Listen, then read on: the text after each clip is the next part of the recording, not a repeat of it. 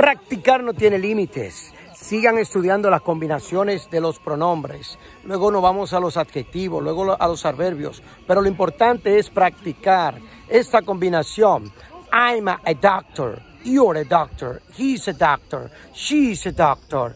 We are doctors. You are doctors. They are doctors. Am I a doctor? Yes, you are. Are you a doctor? Yes, I am. Is he a doctor? Yes, he is. Is she a doctor? Yes, she is. Are we doctors? Yes, we are. Are you doctors? Yes, you are. Are they doctor?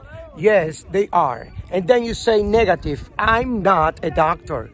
You aren't a doctor. He isn't a doctor. She isn't a doctor. We aren't doctors. You aren't doctors. They aren't doctors. Positive, negative, I'm interrogative. Am I? Are you? Is he? Is she? Are we? Are you? Are they? I am. You are. He is. She is. We are. You are. I'm not. You aren't. He isn't. She isn't. We aren't. You aren't. And they aren't. Practice makes progress.